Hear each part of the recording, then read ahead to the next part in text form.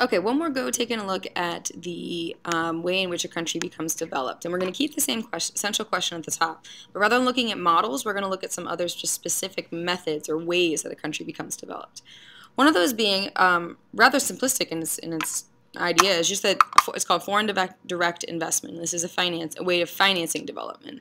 This is when a company from one country enters the economy of another country. So when a company, this doesn't necessarily mean outsourcing. It doesn't necessarily have to mean that you're taking business from your own country, ending that business and moving it to another country, but rather you're simply engaging directly in the economy of a foreign country.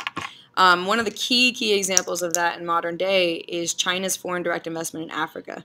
Now, the bottom graph, or excuse me, the bottom map is from 2005, so it's outdated, but it certainly shows us the extent to which China's companies are directly involved in investment in Africa. There was sort of a contentious headline I saw recently that said that was a reference to China's the new scramble for Africa. Scramble for Africa, of course, being a reference to the Conference of Berlin, where the borders of African nations were arbitrarily drawn by European colonizing powers.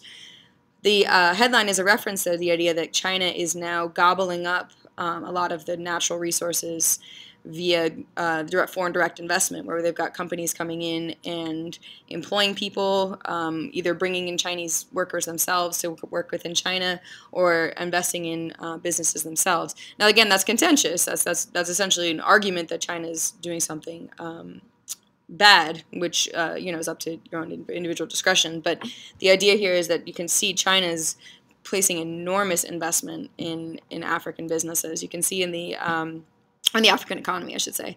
You can see up there in the top that the rest in foreign direct investment in Africa in 2012, you can see that China has a decent portion for there, but you can see by the growth in 2015 and 2013, I mean, just an enormous amount of Chinese presence and Chinese businesses in Africa this time.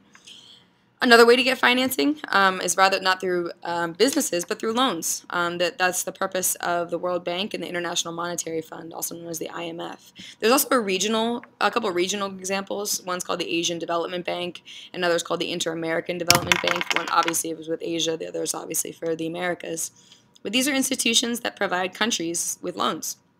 And those loans are then used for the development. And it seems perfectly logical in its nature, but the problem with the criticism that these institutions often face is that these institutions are accused of manipulating these LDCs to do as the countries see fit. So, for example, a lot of the loan, not all, but some of the loans that are provided by the IMF and the World Bank are called structural adjustment loans. And what that means is the loan is conditional on something. So something has to happen in order for the country to gain access to the loan or to the money. That sometimes is very logical and good. It could be something like you can no longer, this is a hypothetical example, but you can no longer give arms to these terrorist groups in your country, or you must sign X and Y agreement to limit your industrial pollution, and then in turn we will provide you with this money. Often seems good. It's typically done with good intentions, but it's often a lot of people criticize the IMF and the World Bank, as you see from that graphic down there, that a lot of people accuse them just as sort of keeping the rich rich and the poor poor.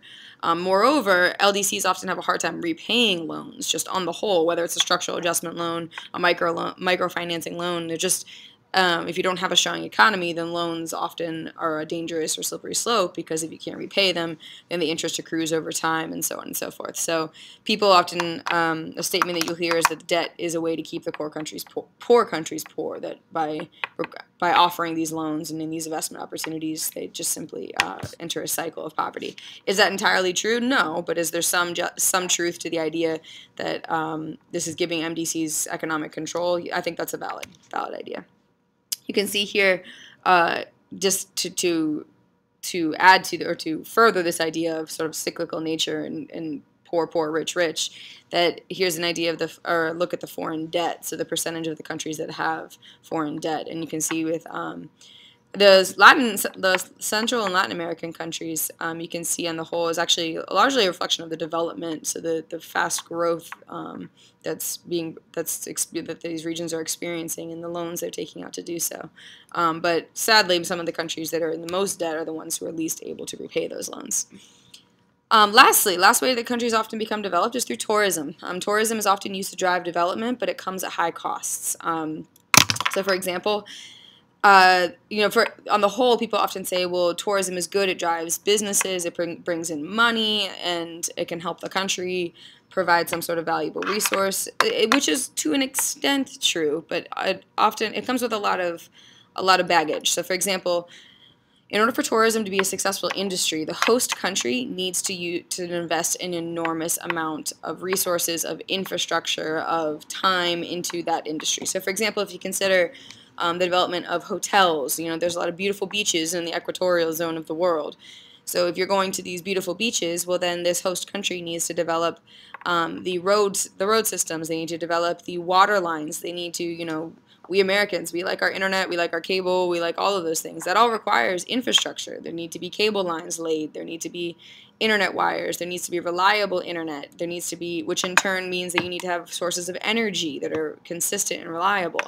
So there's a lot of these scarce commodities, so the things that you can buy, and resources, food and water, that are being driven into the development of businesses for tourists, and not actually on the people or the place themselves. So I'm sorry, actually no, that's not typo. We're good. So tourism can be good. I mean, as it says at the top, turning 1 billion tourists into 1 billion opportunities. This is just sort of from a UN tourism organization that's promoting it, and it's not all bad. It's certainly not. It definitely provides job opportunities for some, and it definitely provides some economic growth and drives economic growth for many countries. It really is the core of a lot of the lesser developed countries of the world. But we can't overlook who it is that's actually benefiting and who it is that's getting the money. So, for example, the transnational companies, so companies that are companies of MDCs, but transnational, of course, meaning they go across multiple countries. These are the ones that own the hotels and the facilities, and ultimately it's these companies that are reaping the profits. Not that much different than the agribusinesses that we discussed in that unit.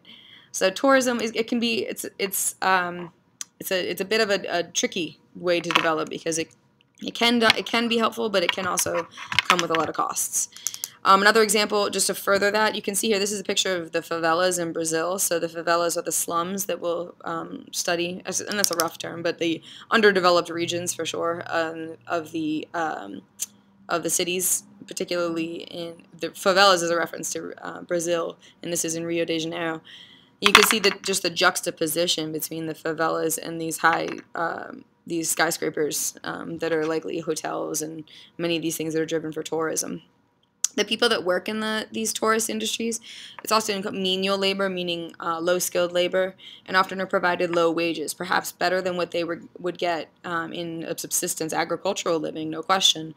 But this is not exactly a way to drive a tertiary society. Tourism is not going to ensure that your entire society is experiencing growth.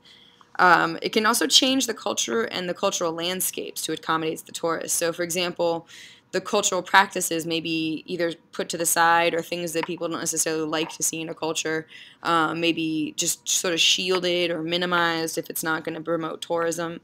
The cultural landscape itself, what we see, it's going to become more homogenous. There are going to be more McDonald's, more Western types of building, more Western architecture, anything that's going to be accommodating or make tourists encourage tourism at all. So we're losing some of the cultural distinctions between places as tourism rises. That can also lead to social tensions. It can also lead to problems between people, the people of the country versus the tourists who are there, or the people of the country who are not benefiting from tourism and the people who are. So again, tourism can be a little bit tricky. One of the things that is a response to the changes to the cultural landscape is people are developing what's known as ecotourism. And this is a form of tourism based upon the enjoyment of the scenic areas or natural wonders. And the idea here is that rather than doing this, where you're changing a whole landscape, or you can consider if any of you have ever had the privilege of going somewhere like Cancun, or seen pictures where you just have these massive, massive hotels, one after the other, for miles and miles and miles on beaches. A lot of people argue you're destroying the natural landscape itself, or if you have lots and lots of tourists coming to a specific, snorkeling destination, that's going to change the reef. So what we have here is the ecotourism is a new branch of tourism where people are trying to cater to tourists with the natural environment in a culturally sensitive and culturally sensitive and environmentally sustainable way. So minimizing the impact upon the natural landscape, and that's growing. Really, Costa Rica is sort of the pioneer of many of those different industries. Okay, 2 quick analysis questions, and that is it for us.